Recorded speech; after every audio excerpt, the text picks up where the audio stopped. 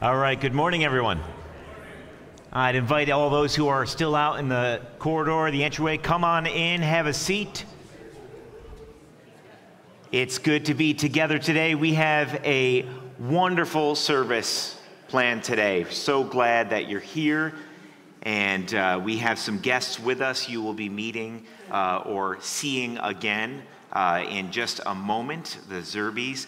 But before that, I have some announcements for you. We are, of course, entering our summer schedule, so we're meeting at 10. Anybody show up at 9:30 this morning? Don't be embarrassed. Raise your hand. Okay, a few, yeah. All right. So there's nothing wrong with that. Come on early. Some of us will be here.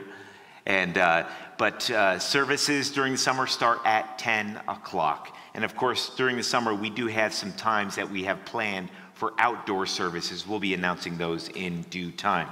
Also, today, after the service, I hope you're signed up. We have lots of people coming. Please join us for a barbecue that we have along with the Zerbies that they're going to be sharing more with us after they share some with us this morning. So please come to that. Join us for that. We look forward to eating together, being together, celebrating, and listening to their update as well.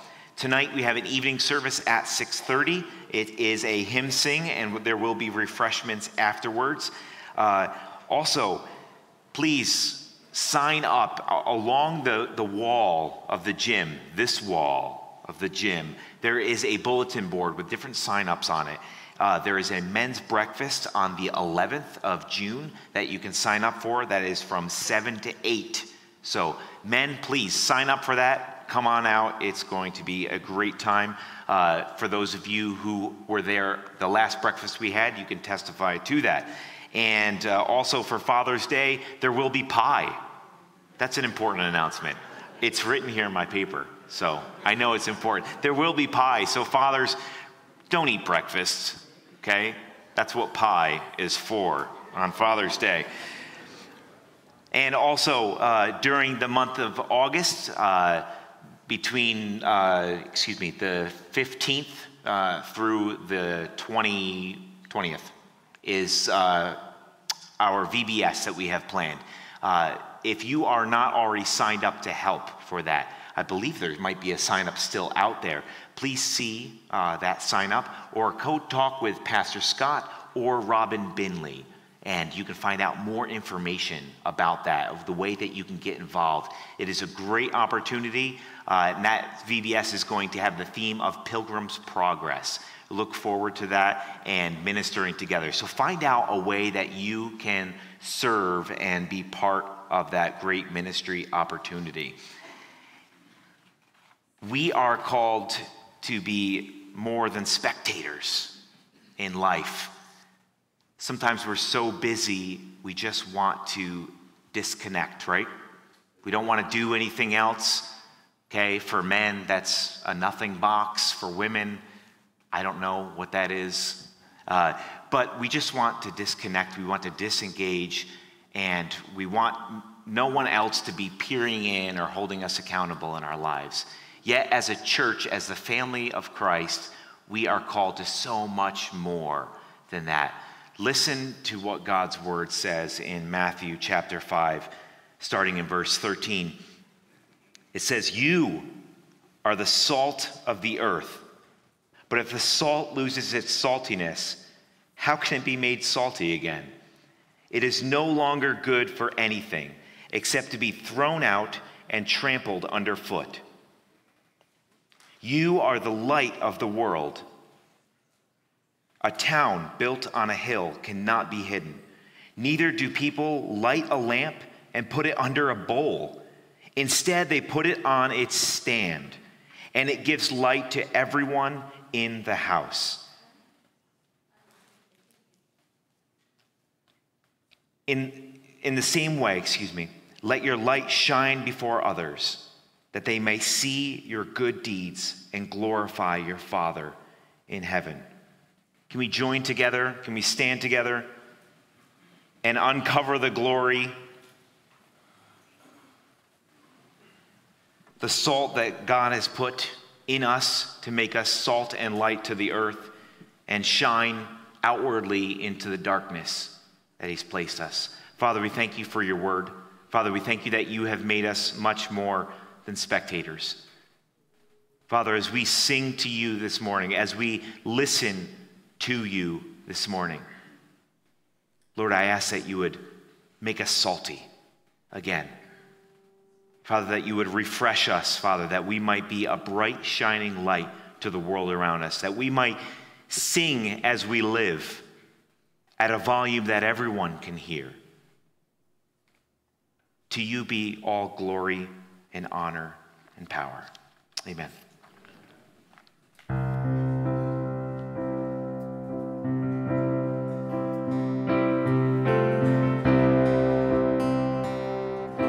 We're here this morning maybe because we need him.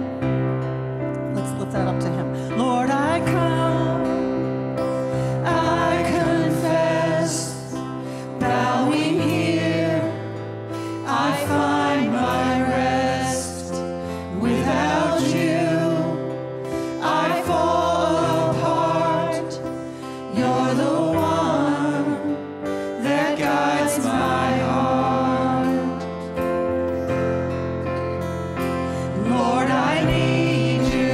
Oh, I need you. Every hour I need you. My one defense, my righteousness. Oh God, how I need you. Where sin runs deep, your grace is more. Where grace is found is where you are.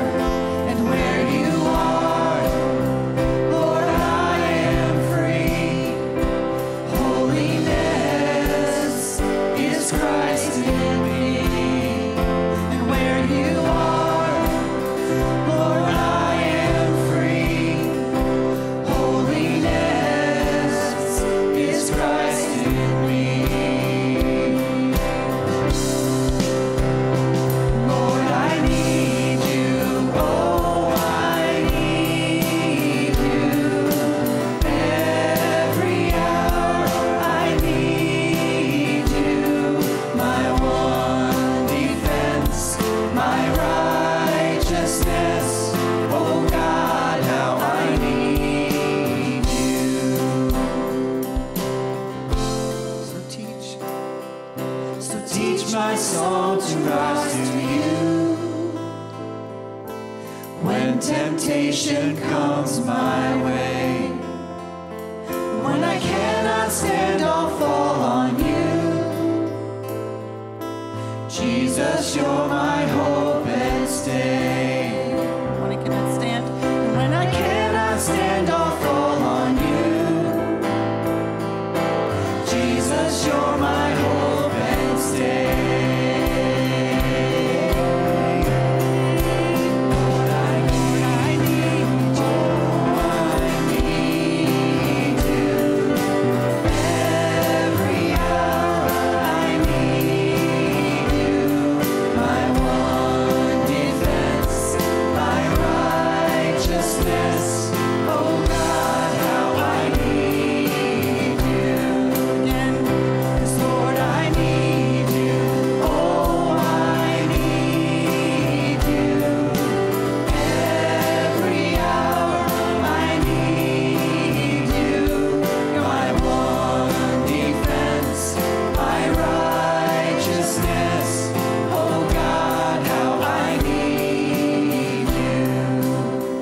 'Cause you're my one defense, my righteousness. Oh God, how I need you.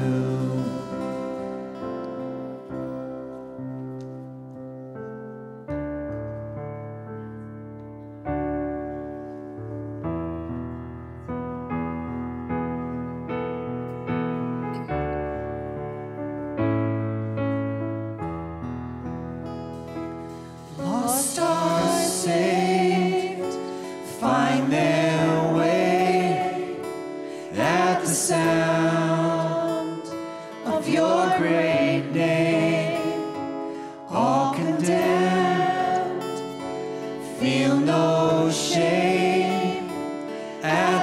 sound of your great name. Every fear has no place at the sound of your great name. The enemy, he has to leave at the sound of your great name. Jesus, worthy is the Lamb that was slain for us. The Son of God and man, you are high and lifted up, and all the world will praise your great name.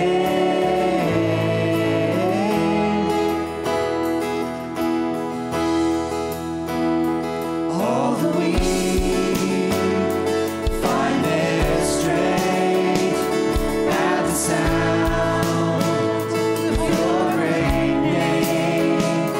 Hungry souls receive grace at the sound of your great name. The fatherless, they find their rest at the sound of your great name. The sick are healed and the dead are raised at the sound of your great name. Jesus, worthy is the Lamb that was slain for us. The Son of God and man, you are high and lifted up, and all the world will praise your great name. Redeemer, my healer, Lord Almighty, Defender, my Savior, you are my King. Redeemer, my healer, Lord Almighty, Defender, my Savior, you are my King. Jesus, worthy is the Lamb that was slain for us. The Son of God and man, you are high and lifted up, and all the world will praise Jesus. Worthy is the Lamb that was slain for us. The Son of God and man, you are high and lifted up, and all the world will praise your great name. Your great name. Last time. Your great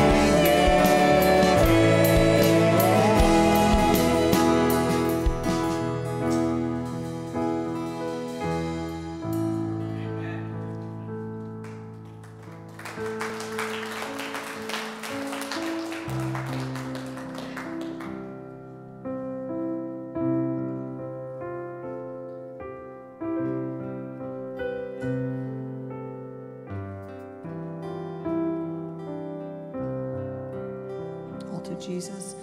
All to Jesus I surrender all. To him I freely give. I will ever love and trust him in his presence daily live. I surrender all. I surrender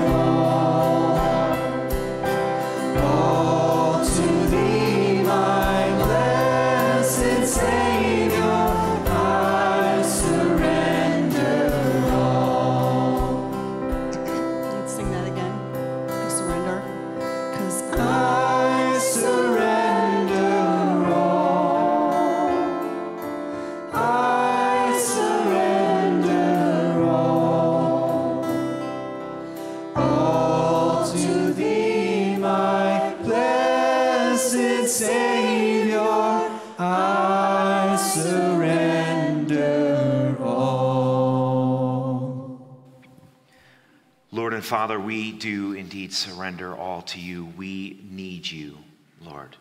We need your great name. We need you to be our Redeemer, our healer, our Lord, our Almighty God, our defender, our Savior. Lord, we surrender everything that we have to you this morning. Father, work in our hearts that we might understand afresh today, that, Lord, that you have made us new creations through your Son, Jesus Christ. Lord, we need you and your great name. Amen. Please have a seat.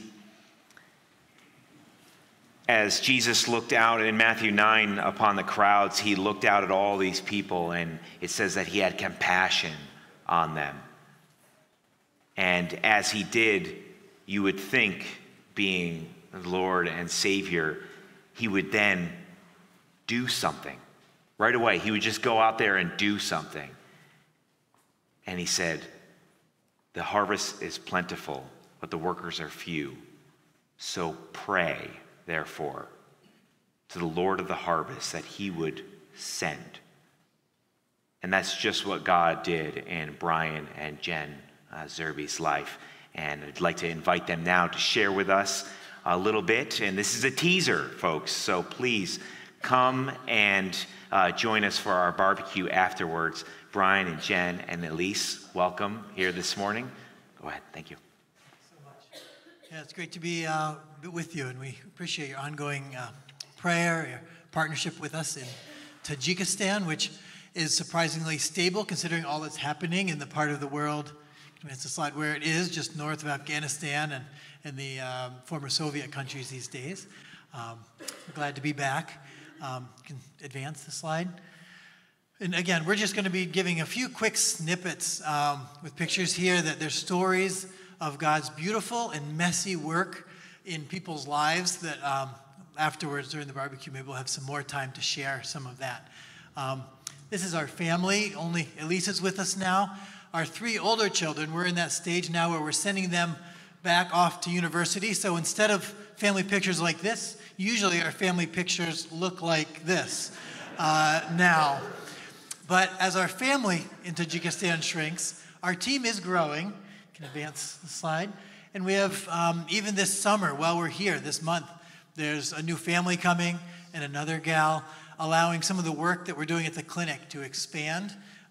We just started nutrition consultations, giving a chance to connect with people in their homes in a new way where we can share and sit and pray with them.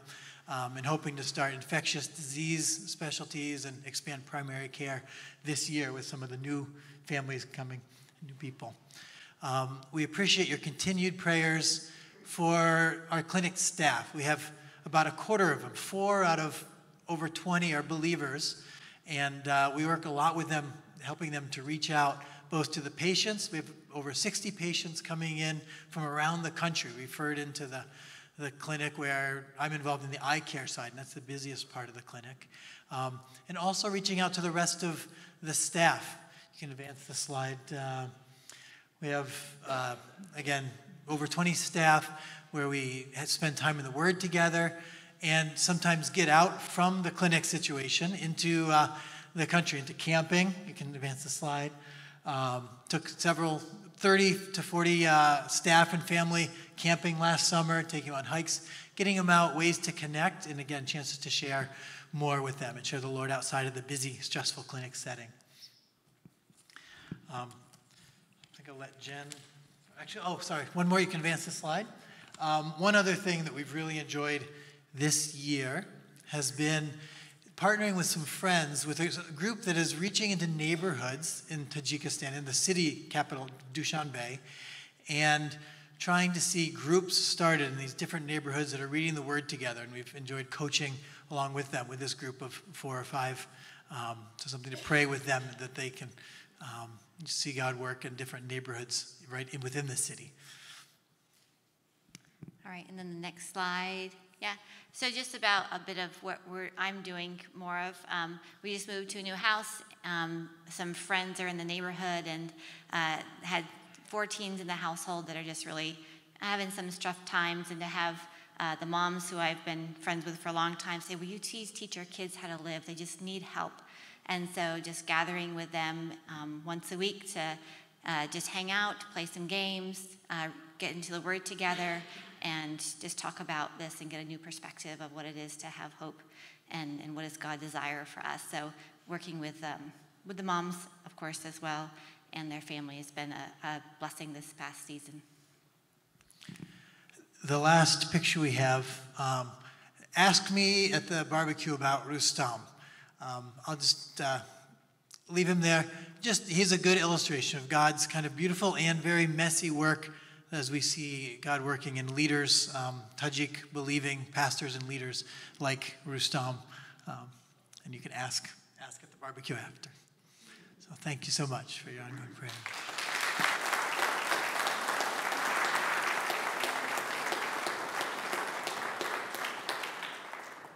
Thank you, Brian and Jen. It's good to have you here. We're looking forward to hearing more from you.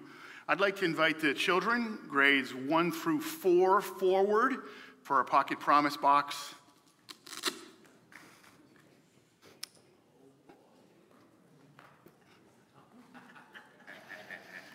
All right, anybody know? Put it on. Anybody know? But I got a wire on. Anybody know what this is? Headlamp? Yeah. Well, I can't help but think about God's word, which is a lamp to our feet. And when I see this, I don't have one, someday maybe, but when I see this, that's what I think about. I think about the fact that God's word is a torch, it's a light, and it helps us to know the way that we ought to go to stay on the right path. And I hope that today in God's word, in Children's Church, you learn something about him that you never knew before. All right, let's pray together. Father, thank you for these younger ones. I pray that you'd help us to teach them, love them, guide them. Pray that we'd not confuse them in any way. Pray that your word would be light for them. Pray that having had the way lit up, that they would in fact be salt and light for you. And we ask all this in Jesus' name, amen.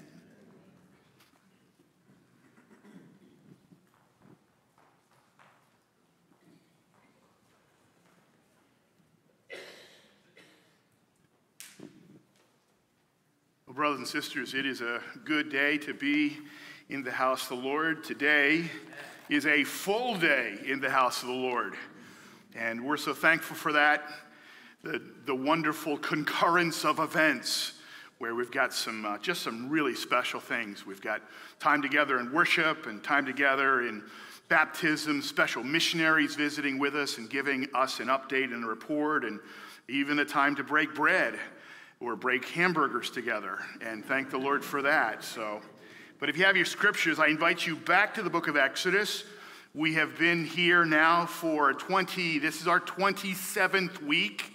We've been studying God's great rescue story. We're actually on number 8 of a list of 10 of God's words of life. So this is a series within a series.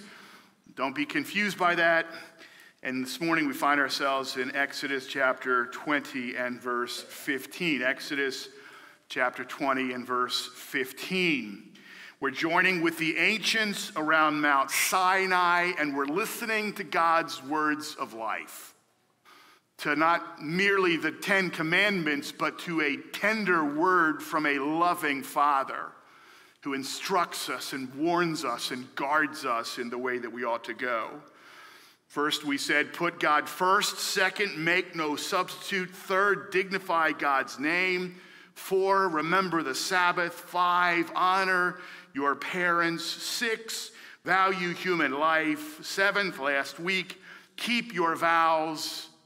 And number 8 this morning, respect others' property. Respect others' property. Let's read together the word of the Lord, just 4 words this morning. Verse 15, you shall not steal. You shall not steal. This is God's word to us today, church. Let's pray. Father, we thank you for all that you've done for us. We feel something like turtles on fence posts. We know we're not here of our own. Father, we thank you for the word of life. Father, for the more general gospel message that we were needy, condemned before you in your holiness, and you have provided a way of escape through Jesus Christ, our Savior. Father, we worship you and we serve you. Even as has been mentioned, Lord, we recognize the day when every knee will bow and every tongue will confess your great name. Father, we are privileged to do that now as worshipers. Father, I pray that you'd hear our cries. Lord, I ask now that your word would be active in our hearts, that God the Spirit would deal with our consciences and our minds and our hearts. We don't want to simply hear it and do nothing about it or go away. Father God, we pray that you'd be active. Father, I thank you for the friends that have come, the family that are here. I thank you even for the glad occasion of missions update and baptism observance.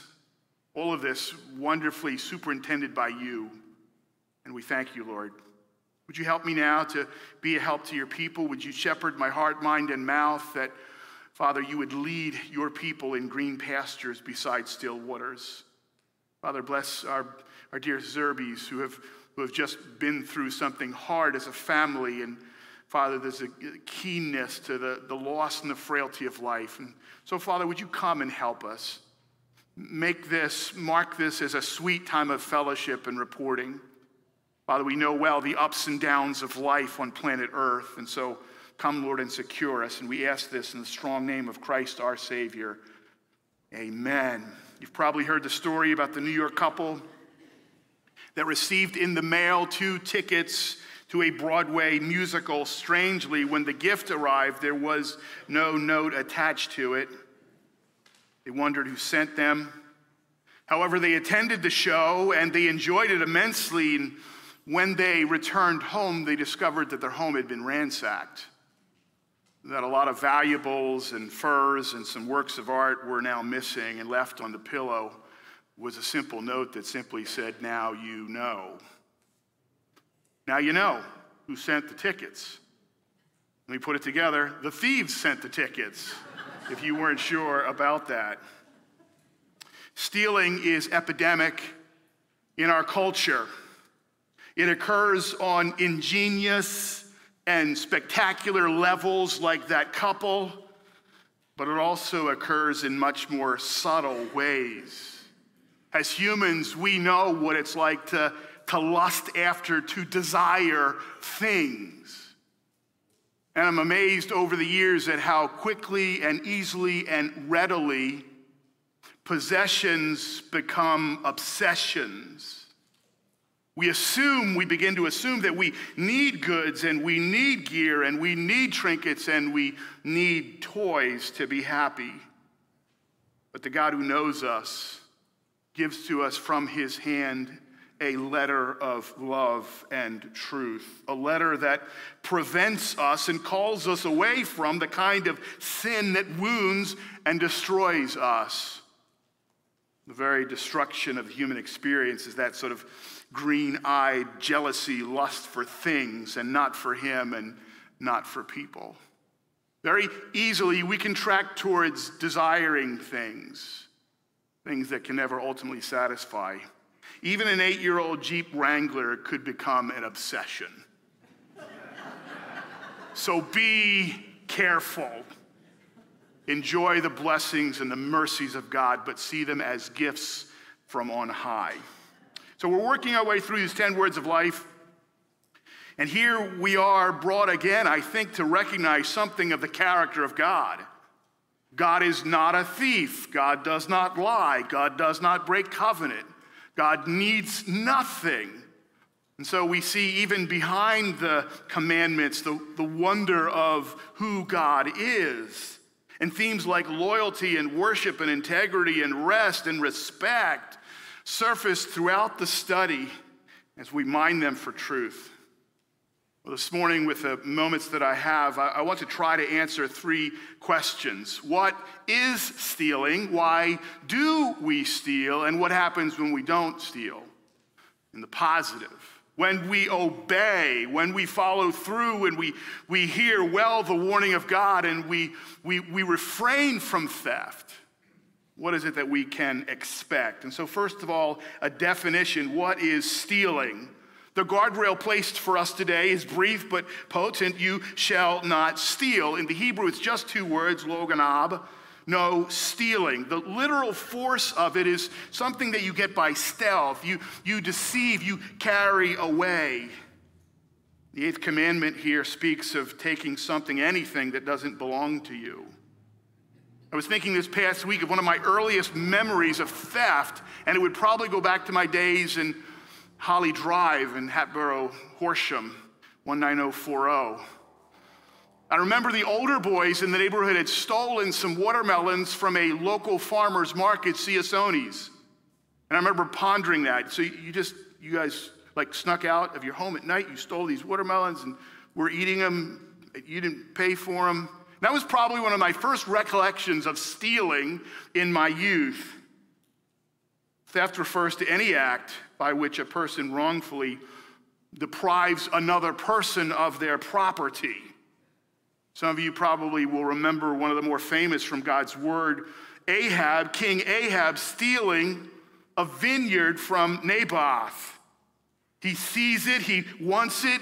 Ultimately, he pouts to his wife Jezebel, who puts together a plan to make sure that her pouting husband gets Naboth's vineyard.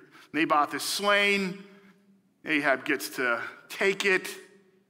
And the mouthpiece of God shows up saying, "What have you done?" Because God knows all and God sees all. Someone else's stuff becomes precious to us. Of course, even that term, you can't help but maybe think of Gollum or Smeagol. My precious. That's what happens. That's the condition of the human heart. I want it. They have it. I want it. So what is it that God is condemning in this passage? He's condemning simply taking what is not ours. And Scripture repeatedly and forcefully speaks of this sin. Stealing shows up early in God's word, and it shows up often in God's word. Think about it. What does Eve do in Genesis 3? She steals fruit that is not her fruit. Even the verse, sin in Israel, when they're in the land, what happens? Well, Achan steals gold and silver and Babylonian raiment that he's not to have. What's the first sin of the infant church? Acts 5, Ananias and Sapphira, lying and stealing some of the dividends, wanting to appear more spiritual than they are and holding back, probably for security purposes, some of the funds. This command becomes a clarion call away from something present and pervasive to humanity. We steal. It's one of the things that mark us as humans. As you know, right now, we have two precious grandkids living in the house, and it's happening to them too. We're dealing with that as well. Why? Because we are terminally human. And unless God in his grace, unless God with his truth comes marshaling towards our hearts and souls, we will continue on that trajectory. Scripture is also highlighting the merits, I think, here of personal property. I'm not being political to say that we are personally allowed to oversee and steward resources that he loans to us. So just to note here, the socialistic ideal that what's yours is mine, or that it all belongs to the state or to the collective, is impossible to harmonize with the text that's before us here in God's word. Stealing has massive implications for our nation. Do you know that 5% of what we spend goes to cover business losses from theft? And I remember from the business world, one of the interesting terms that they use for this, it's not theft, it's called shrinkage, which is kind of like a nice way of saying. So money is being laid aside to cover shrinkage, actually to cover our sin as humans. Statistics tell us that many employees steal about 1 day of work each week, goofing off, wasting time, or using work time personally. And so we feel the force of this truth. God's not talking about something like, I don't know what he's talking about. What is he talking about? We all know something about this. It was old John Gill that I thought summarized it well, and I'll give you something of his rogues gallery here. He says, thefts are of various kinds. There is private theft, picking of pockets, shoplifting, burglary, or breaking into houses in the night and carrying off goods, public theft, or robbing upon the highways, domestic theft, as when wives take away their husband's money or goods and conceal them, or dispose of them without their knowledge and will. Children rob their parents, servants purloin their master's effects. Ecclesiastical theft or sacrilege and personal theft as stealing of men and making slaves of them, selling them against their wills. And we could add to this the more subtle forms of theft, stealing a reputation by slander, stealing intellectual property, plagiarism, stealing moral purity from another, stealing by borrowing and not returning, stealing through false weights and measures. We could go on, but some of you are saying, mercy. But you get the point. Stealing is a big deal. We must as well resist the urge to justifying our theft. I think the rationale goes something like this. People steal from me, therefore I am okay with stealing because I've been stolen from. And so we kind of do these little sort of gymnastics in our mind trying to defend our own sin, find ways to explain away our infractions. I read about a man who stole a car that was parked near a cemetery because his assumption was the person was dead. Like he drove there, got out, got into his box. All kinds of strange ways to do that. So that's a definition of what is stealing. And it's an ugly portrait, I'll give you that. And yet would we be honest enough that we have contended with these types of things? And so to hear from the Most High God that a guardrail has been placed in our path to keep us from this sin for our good and for his glory, it should not surprise us. That's what stealing is. Well, what's the cause? Why do we steal? Not why do people steal, but why do we steal? And I've been helped here by Ron Meal. I want to make sure, having said something about plagiarism, that you know I'm standing on other people's shoulders. First of all, because we want to be popular. One of the reasons that we steal is because we want to be popular. Proverbs 19:4 says, wealth brings many new friends, but a poor man is deserted by his friend. People will steal to possess the resources to make them a part of the in crowd. We've even known the process of being a window shopper and seeing clothes in a window case and thinking, if I just had that, I might be invited to the cool kids table. I might finally find myself with the status that I have so longed for. So sure, money attracts friends, it's true, but my follow-up question is, and yes, what kind of friends does it attract? But that's beside the point. Think of the parable, the prodigal son, the lost little brother. He's flush with funds, and everyone's around him. After he spent it all on riotous living, we find him alone, pathetic in the pig pen, the very picture of isolation. There are those who, like flies to stink, shallow beholders of the face, who will congregate to admire our newest acquisition with a kind of green tint in the air. But that's not the friends that we should want. Or even stop and think about those who we know who were once uber rich, sought after, the notable, and now they live in squalor. They're now the unseen, the forgotten, even the loathed. Great has been their fall. So gaining riches for attention and popularity is a lousy, soul-deadening enterprise. God's word would tell us today, stay away from that swamp. Why do we steal? Because we want to be popular. Secondly, because we believe that it will somehow, some way make us happy. God has pledged to us great and precious promises, but when we strike out on our own, we forget those precious promises. We think somehow that these things will make us happy. The deceiver convinces us that having something, anything, will lift our spirits and cheer us. It's a kind of consumer therapy. It's on its way, you know. Amazon has something coming to my door. You get that marvelous box with the smiley face on, and you open it up immediately. And of course, it's fullness of joy forevermore, right? Wrong. This looks nothing like the picture. What was I thinking? We know that, don't we? I'll have that. That will make me happy, and it doesn't. The fallen world tells us that hankering for someone else's gear is normal. It's not devilish. That greed is good. It's not the symptom of a sick, empty soul. And so we fail to realize that stealing is incredibly costly.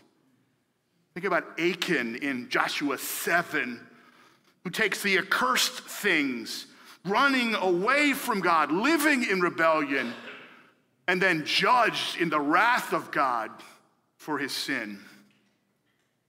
Proverbs 15:16 offers us a better word. Better is a little with the fear of the Lord than great treasure and trouble with it. Stuff doesn't satisfy. If it did, our happiest folks would be our richest folks. So why aren't they? Theft is one of the marks of a rebel heart. You can never steal enough to be contented. Third reason, because we desire security, we wrongly believe that we can stockpile security, that we can insulate ourselves against the storms of life. But our love affair with money becomes a dead-end street. Aching and taking and grabbing never results in security. Brothers and sisters, here again, the wise counsel of the word of the Lord, Proverbs 23, verse 4, do not toil, overwork to acquire wealth. Be discerning enough to desire, to desist, or to stop doing that. Goes on to say, when your eyes light on it, it is gone, for suddenly it sprouts wings, flying like an eagle towards heaven. I got it, I finally got it, and now it's gone. What better perspective, what a powerful counterbalance is given to us in Psalm 16, verse 8. I have set the Lord always before me because he is at my right hand. I shall not be shaken. Therefore, my heart is glad, and my whole being rejoices. My flesh also dwells secure. You thought it was stuff? You're wrong. It's the Savior. You thought it was having loads of things? You're wrong. It's the Lord that satisfies. Oh, brothers and sisters, I don't know who needs to hear this, but listen to the word of the Lord. 1 Timothy 6, verse 17, Paul tells Timothy that the rich must not set their hope on the uncertainty of wealth, but on God. And so if you're here this morning, you've seen wealth sort of drifting away, and you're wondering, am I still secure? My 401 has become a 201. I don't know what I'm going to do. Is God still on the throne? Will he provide for me? Trust in God, not in stuff. I grew up as a missionary kid, told you these stories. I don't want to bore you with them. But I saw God provide again and again and again and again. And God will be faithful to his children. I had the kind of experiences that you would expect from a George Mueller. We had reefer refrigeration trucks, break down near where we lived. Could you guys use some frozen goods? It's gonna go bad. We sure can. Bring it on into this massive deep freeze that's almost empty. The goodness of God in caring for his people. Sometimes we think, we'll be secure. And we're not, we're more insecure. For a later time, Malachi chapter 3, verses 8 to 11, God says, don't rob me. Don't rob me by holding back your tithe. There is something about the exercise of grace giving that is good for our hearts and souls. I need to give. Otherwise, my heart, my mind, my soul shrinks. I need to let go. Give to God's work so that I don't find myself living with a kind of skinflint attitude towards everything. Fourthly and finally, why do we steal? Because we've forgotten God's promise of care. We're to work hard, we're to be diligent, we're to meet our obligations, go to the ants, thou sluggard. But realize that we still need God's provision. If we don't believe God, if we can't rest in him, we'll always find ourselves taking matters in our own hands. And one of the ways we do that is by stealing. It's in this command that we hear God's voice saying, I don't want you stealing because I am your provider. Don't steal. I'll provide for you. Give, be gracious, be like the Macedonians. Give, and I'll provide for you. To be a schemer, a manipulator, deceiver means that you fail to understand that God furnishes what you require to live. And when we steal, we're assuming that God cannot provide for us. We become usurpers, discontented with the job that he's doing. It's a rebellion. It's an insurrection against him. We find ourselves like Smog the dragon, isolated, sitting on a big pile of gold. And that's not God's plan for his children. Our future rests in his care. We're turning our lives, our eternal souls over to him, and so we're struggling with the providences of God and the smaller, more physical aspects. You realize how strange that seems. It's a kind of practical atheism. I believe you, Lord, I trust you. We sang it today, I need you, but I'm really going to need this stuff because I'm not sure if you're going to be faithful. All of a sudden, we've cut ourselves off from the very truth that we so desperately need to live out. Hebrews chapter 13, verse 5 says it well. Keep your life free from the love of money and be content with what you have, for he has said, I will never leave you nor forsake you. Achan ends his life in the valley of trouble because he forgets God. He forgets his promises, and so trouble loiters nearby. So the definition, what is stealing? Hopefully it's been set before you. The cause, why do people steal? Because we want to be popular. We think it'll make us happy. We desire security. We have forgotten God's promise of care. And I'm sure we could add to that list. Thirdly and finally and briefly, the cure. What, brothers and sisters, results when by the grace of God, in the mercy of God, we refuse the tug, the undertow of the cosmos, and we live against the grain. We swim against the current. I've got 3 quick words for you. Delightful freedom. Amen. To trust in the Lord and lead hard upon his provision is to live with a kind of joy-filled contentment. And we know it's not simply having things, it's wanting what we have. Contentment is really containment. I have what I need. Praise the Lord for that. Do I have all the little extras? No, I don't need the little extras. But I need him and I want him. So there's delightful freedom. No fear, no shame, no sickening, threatening revelations are possible. God's word declares in Ephesians 4, let him that stole steal no more, but rather let him labor, working with his hands what is good. And listen to the rationale, listen to the reason behind this, that he may have something to give to him who has need. What a great word from our Master and Savior and King. So what's the result of obeying and refusing to steal? Delightful freedom. Secondly, this, glory for God. One of the things that comes out of the book of Titus, and if you don't know it, the Cretans, where Titus is called to minister, have kind of a really bad reputation. Lazy and slow bellies, and they don't tell the truth. And they're just folks you don't want to emulate. And so God sends his man Titus to be the pastor shepherd there. And there's this amazing change that's occurring in the life of the Cretans. Even the Cretans. They've stopped purloining. Purloining, you say? They've stopped stealing. I mean, that was like their way of life. That was their MO. What marks them now as new creatures? No more stealing, no more robbing. Go ahead, keep the doors open. Don't lock your doors at night. Wonderful, glorious work of God in that culture, calling them away from that kind of theft. So there was glory for God. Their lives became vivid with the change that had occurred in them because of the gospel's work. And thirdly and finally, blessing for God's people. Blessing for God's people. Zacchaeus wasn't just vertically challenged. He was morally challenged. And so when he meets Jesus that day and he hears, Zacchaeus, you come down, for I'm going to your house today. There is a marvelous transference that occurs. That Jesus would meet with a guy who is known as an extortionist and theft.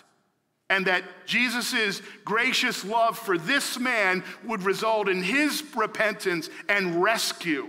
Him turning away from sin. Him essentially saying, half of my goods I give to the poor. And if I've taken anything, if I've extorted anything, I'm returning fourfold. So the total reordering of his priorities. All he cared about before is stuff, and now all he cares about is the Savior. A Savior who would come to his house, fellowship with him, desire to know him and love him, which is the result of the wondrous gospel. Grace flowed where greed once had flowed, and it's marvelous to behold. God is glorified there.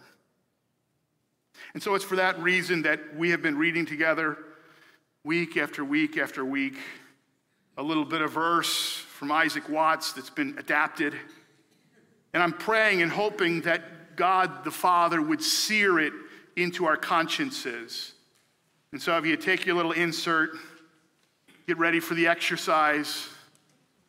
Let's read together this delightful little primer of truth for how we as the people of God ought to be living.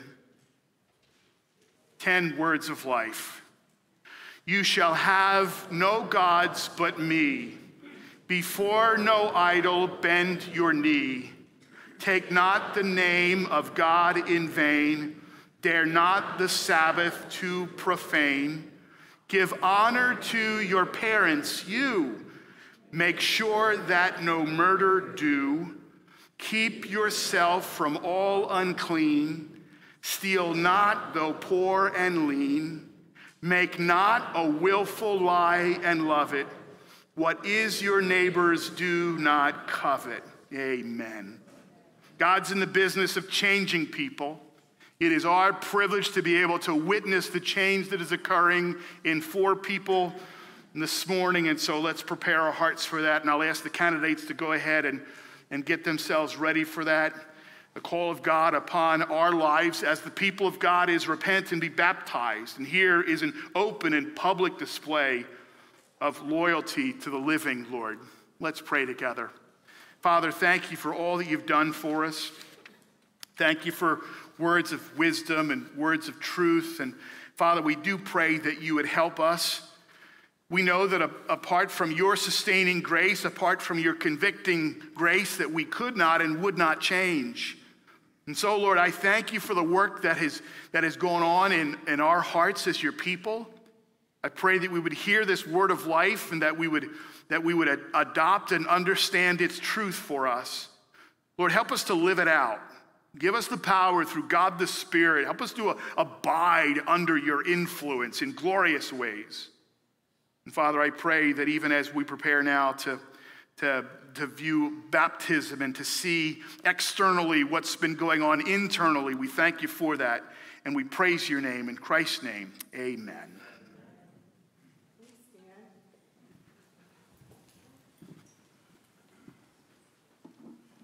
We're going to join in worship as we continue our service. This is a new song with some familiar words. As our focus remains on our Lord and Savior this morning.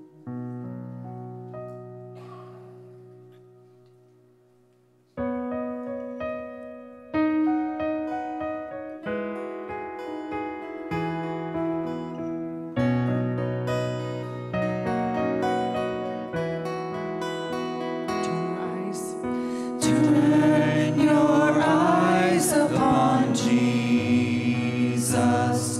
Look full in his wonderful face, and the things of earth will grow strangely dim in the light of his glory and grace.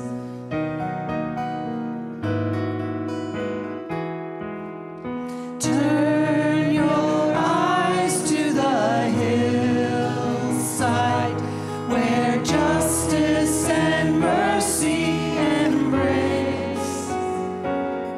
There the Son of God gave his life for us, and our measureless debt was erased. Jesus, to you we lift our eyes. Jesus, our glory and our prize. We adore you, behold you, our Savior ever true. Oh Jesus, we turn our eyes to you.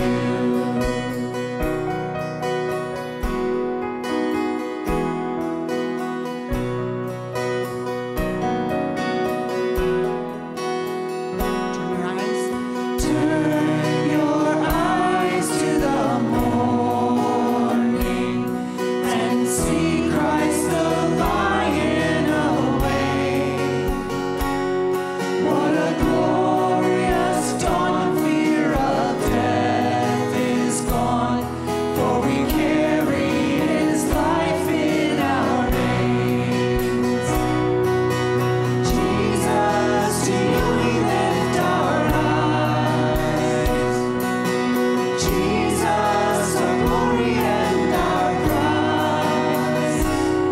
We adore you, behold you, our Savior ever true. Oh Jesus, we turn our eyes to you.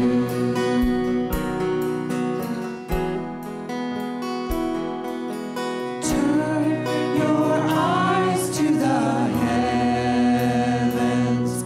Our King will return for his own. And every knee will bow, every tongue will shout, all glory to Jesus alone. Jesus, to you we lift our eyes. Jesus, our glory and our prize. We adore you, behold you, our Savior ever true. Oh Jesus, we turn our eyes to you. Oh Jesus, we turn our eyes to you.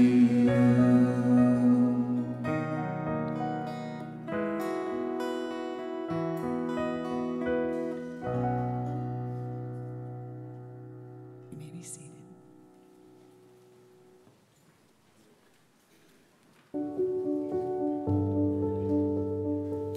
Hi, I'm Michael. I've been like a Christian my whole life, but I never really applied it. Like I knew different stuff from going to pioneer clubs, stockaders, but I never really grew from it. Like I took in all the information, but I never really, nothing super changed until a few years ago when I was 12. I've been going to Camp Pinnacle during the summers throughout my entire life, and a few years ago there's a dedication fire, and each dedication fire is Thursday night, the final night at camp, we were up at the dedication fire having worship. I closed my eyes during worship. Like one of the first few times I'd completely shut my eyes while worshiping. And I felt like it was different. Like I felt like I wasn't only singing in front of people. I didn't really think of them. It felt like I was just singing in front of God. And when the song was over, I'd opened my eyes. I'm like back in front of everyone. And at that moment, I knew that I was saved at that time, that I had accepted him into my heart. And it was a really weird feeling that I can't really completely explain, but it was really good. And from there on, he continued to help me and grow me and just change me for different things. Some different things that he's helping me with and helped me with were my attitude. I never used to have like a terrible attitude, but he's definitely grown me in there. The way that I've treated people in not only to them, but around them and helping them also grow. That's one of the things I want to grow more in. I want to grow more in sharing. I feel like I still become somewhat nervous when I'm sharing the gospel to others, especially people my age, because I don't know their response. So that's definitely something I still need growth in, and I hope that I can just learn to grow further.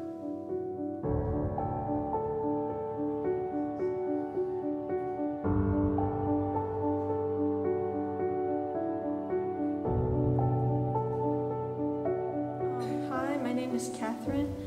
So I had gone to Pioneer Clubs like since I was little, so I'd kind of always been like, okay, God, sure, like whatever, but I never really given it like too much thought until like middle school, and then I kind of didn't really like believe what like was being like said there, so I like started coming up with like questions to like kind of try and disprove God sort of, and like I wasn't looking for an actual answer.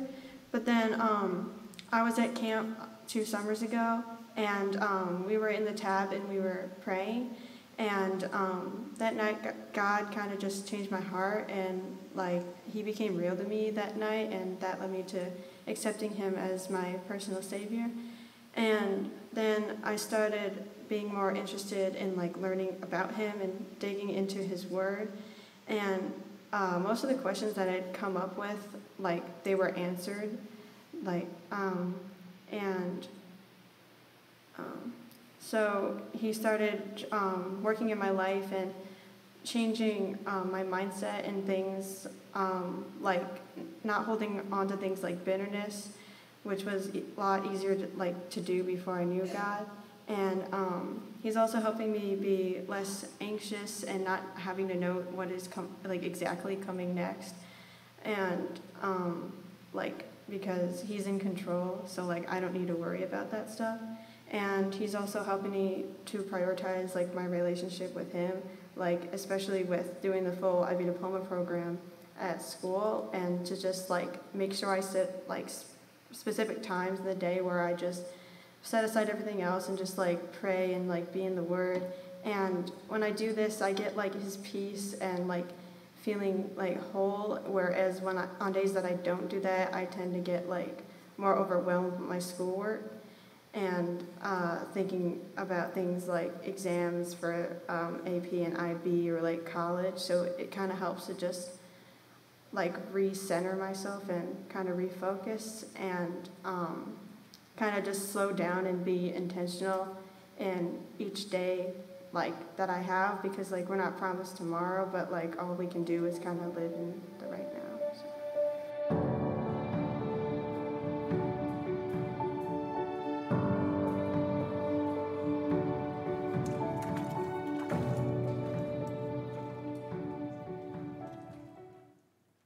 I have Michael here this morning in the tank.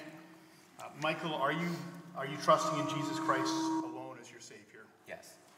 Do you want people to know that you're a follower of the Lord Jesus Christ? Yes. Michael, on the basis of your confession of faith, you want to hold on? On the basis of your confession of faith, I baptize you in the name of the Father, Son, and Holy Spirit.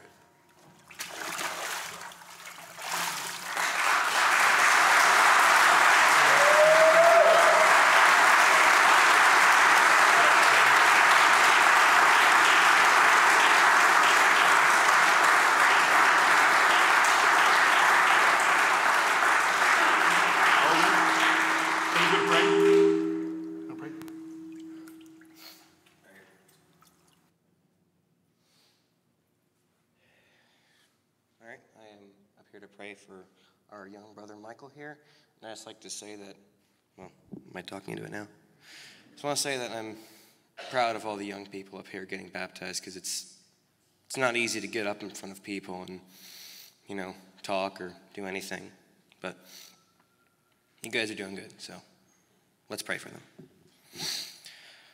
Father, we lift up Michael, we lift up Kathy, we lift up Clarence, and we lift up Missy, I believe. We lift them up to you today. I specifically ask that you will just be with Michael as he starts this journey, or as he continues this journey with you. We pray that you will just keep his eyes fixed upon you no matter what comes. We pray that you'll keep him grounded in you. And we just pray that you'll keep him safe and that you will guard him against the attacks of the enemy, because they will come, rest assured. We ask that you will just show each and every one of us here in this church how we can come alongside of him, how we can be there for him, and how we can disciple him in this walk, in this declaration that he has made to follow you. Father, we ask that you will just keep him safe and that you will just continue to speak through him to those around him. And in your name we pray, amen. Amen. Michael, walk following hard after Jesus Christ.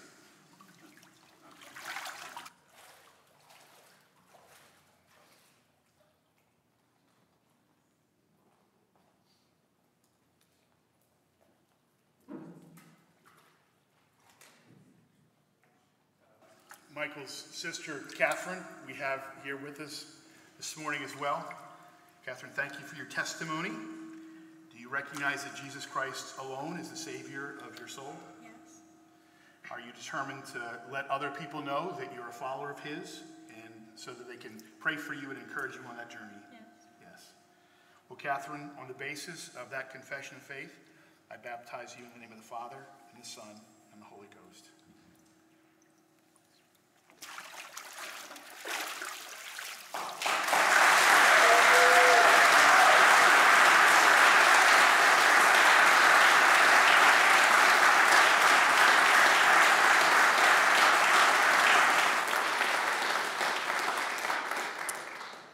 Let's pray. Heavenly Father, we are so thankful for sweet Catherine and her example and her commitment.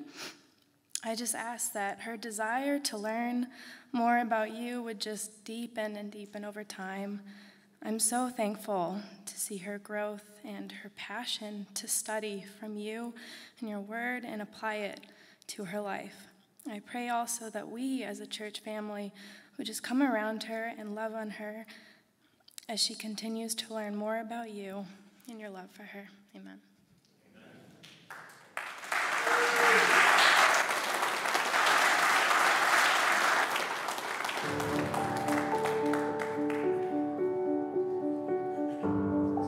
Hi, my name is Clarence, and my life was like before I met Jesus was awful. I used to steal, lie, and do other bad things, and then I realized I needed him more and more every day, and every time I try to turn away, it just hurted a lot.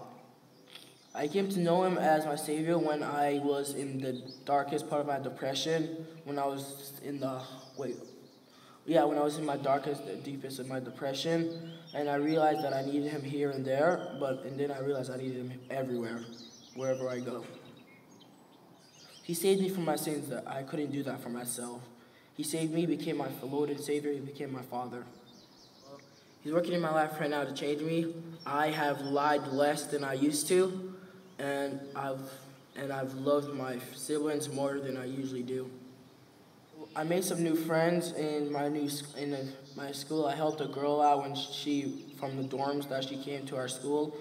I helped her out. She didn't do any of the bad things my friends are doing right now, and she became more like me. I want to know this is a good privilege, and I just hope you're all supportive.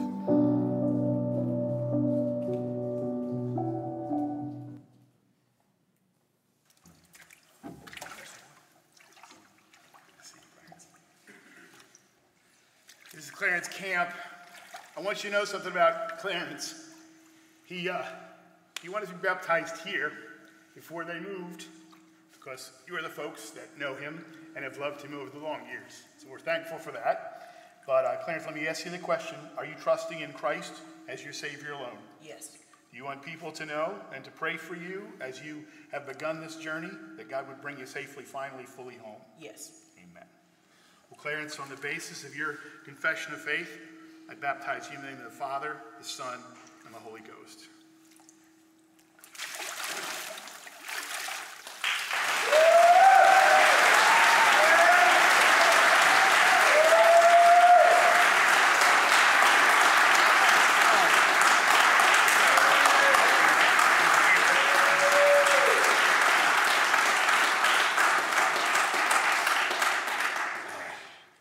My privilege to pray for Clarence here today, but I've gotten to watch this young man throughout his entire life, and yeah, he's had a rough beginning, but God has obviously in the last year and a half done a major work in your life, and I've seen it. What you're doing here today is just recognition of what God's done in your life, and you'll get to hold on to this knowing that now you've publicly made that statement before us and the world that God has done that work in your life. He's changed you. He's made you a new creation. You're not what you used to be, and you never will be.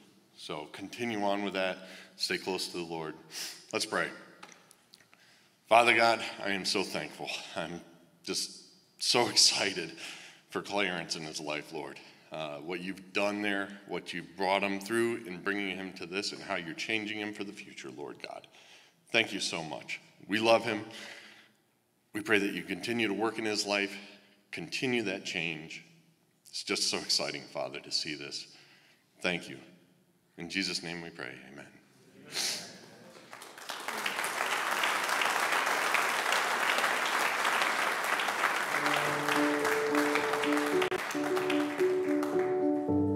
Hi, I'm Melissa Schrader, or you may know me as Missy, Schoonmaker, Barb's daughter, Kelly's sister. As some of you may know, I was born and raised in this church. I was here 3 times a week. My mom made sure we were here every Sunday morning in our Sunday best, and then we stayed for Sunday school, and then we came back for teen time, and then we came back Wednesday evening for Pioneer Club. And throughout the years, I attended summer camps at Camp Pinnacle, at Sacandaga. So I had a great foundation between the church and my mom. And I wouldn't be sitting right here if it wasn't for the church and my mom. As I grew up, I started to think that I knew what was best for me, and kind of went along that line for most of my life. And I just couldn't figure out why were bad things happening to me? Why me? That was a famous quote from me all the time. Why me? I'm a good person. I'm caring, I'm loving, I'm helpful. So why me? Why is my life such a disaster? Now I look back and I say, why not me? Because all of those times, they were based upon my decisions, poor decisions, and never seeking God's guidance or word. And so therefore, why not me? And after coming to this realization, you know, I've always believed in God, and as a young child, I took him as my Savior. And I thought that's good. You know, I'm a good person, and I've accepted Christ into my heart. So what's going on? And things didn't get better. You know, I thought I had it all. You know, the nice house and the family, and you know, and then I would lose all of those good worldly things. And again, why me, God? Why me? And I would always turn to him in anger and blame him. I never took accountability for my actions and my inactions to seek him. And this was most of my life. Recently, my dad passed, and real turning point in my life. At first, I was mad at God, very, very angry with him. And I sat in our recliner in her house for about 2 weeks. And I didn't want to talk to anybody. I was so angry. And I just sank into the chair, and I didn't know what to do. My mom had gotten me a devotional. And I reached over and I said, why not? And it was as if God said, read this now. And I did. And I literally fell to my knees on the floor and just cried out to him and cried for forgiveness, cried for strength, and I cried for him to accept me back into his heart. And I know that he is always willing to do that. But throughout my life, I always felt I wasn't worthy enough of him. But this pivotal turning point in my life, when my dad passed, even one of my children said, Mom, aren't you mad? And as I was reading through scripture, again, it just spoke to me. And it just was like God was saying, it's time. It's time, Missy. You need me. You need me in your life. And I did. I fell. And I said, here I am. Lord, do with me as you will, please. And I have since joined a couple of Bible studies, which are just wonderful. It's wonderful to be able to fellowship and learn. I have a lot of learning to do. You know, now I can't wait to come to church every Sunday. I can't wait for my Bible studies. The Lord works in miraculous ways, and I am one of his miracles, and I am one of his children. And I thank him for waking me up and taking me back in. And no matter how far off the path you go, he's just there. He's there to say, it's okay. I'm here for you. So I am here today to recommit myself and renew my vows to God and live in a way that honors him. And one of my favorite verses that I have found, show me your ways, Lord, teach me your past, guide me in your truth, and teach me, for you are God, my Savior, and my hope is in you all day long. And so here I am.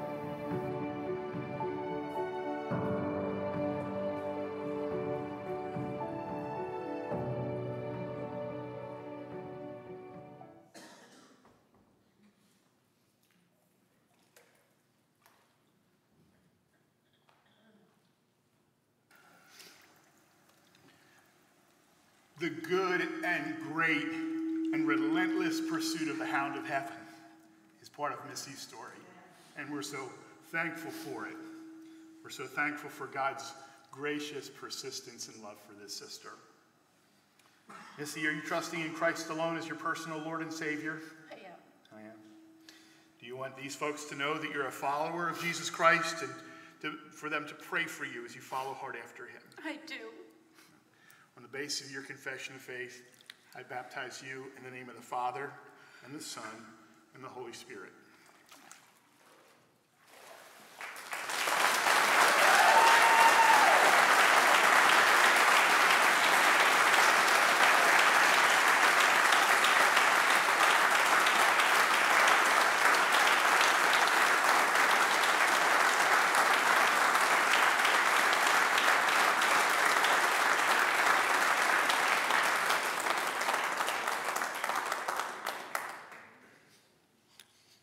I'm so proud of you.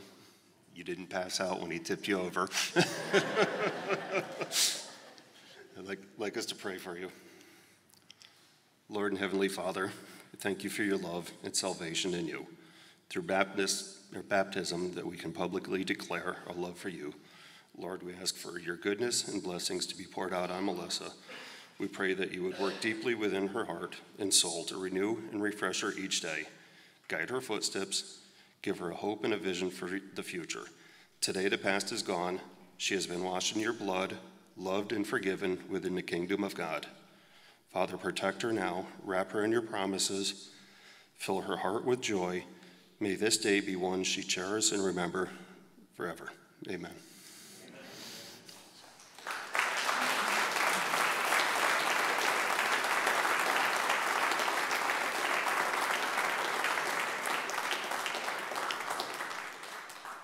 One of the great joys of seeing people follow the Lord in the waters of baptism is to recognize that there are opportunities for others of us to join in obedience. We're looking forward to, on June the 18th, another baptism service. It'll be at Ethan and Denise Manning's pond. If you are more of an outdoorsy person, we would invite you to consider following the Lord in the waters of baptism there on that day. Following that, there'll be a fellowship time, but we're looking forward to that. God's word says in the book of Acts, there is much water here. What would hinder me from being baptized? And we hope that God's word is much at work in our hearts as brothers from the mission pursue him and others in the church pursue him. So we're looking forward to that on June the 18th. That's a Saturday. That's at 2 o'clock. Let's pray together. Father, thank you for these four. I pray that you would bless them, teach them, guide them. I pray that you'd protect and insulate them from any kind of spiritual attack. I pray, Lord, that you'd help us to be found faithful in lifting them up before the throne of grace, and they would do this for your glory and honor's sake. Thank you for being the rescuer, God, and we pray that we'd be able to transmit this with all the fire of our faith. In Jesus' name, amen. Please stand.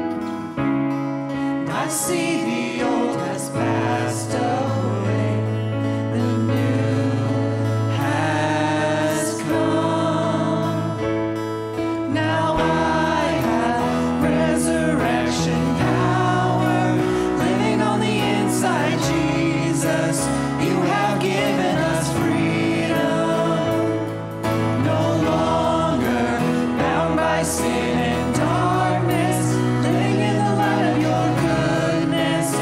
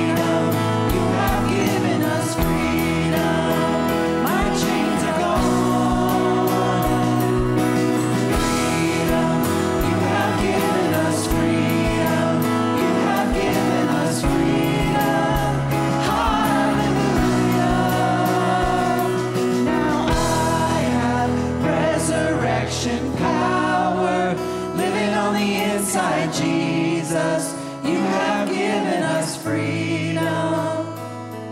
No longer bound by sin and darkness, living in the light of your goodness.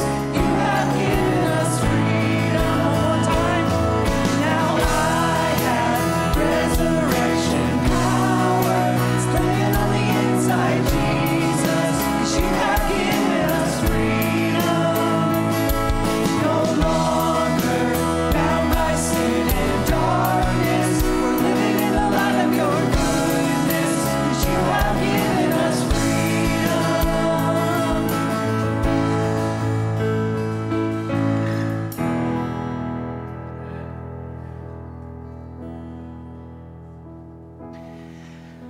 Lord and Father, we live today in your freedom. We live knowing that you are our Lord and Savior.